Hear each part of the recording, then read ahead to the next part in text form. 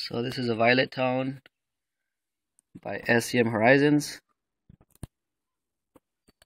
and I mixed an ounce per quart. I'm in the shade in the sun so you can see this pearl. Here's the sun. It's pretty much let's see, where's some sun at? Right there. Not sure if you can, there you go. You can see that violet in there. That's pretty much what it's gonna look on top of the white. Kind of hard to see, but it's gonna be a really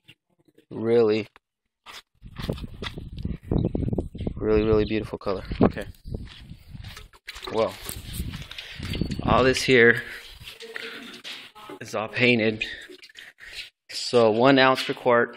I don't have all the lights on in here, but this is gonna be pretty much show quality.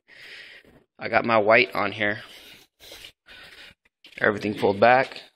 I just got to put the white, some more little white touch-ups, and then again you see that violet pearl right there on top of the white.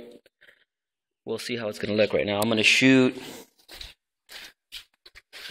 this gas lid here that's already been painted. This is my test panel.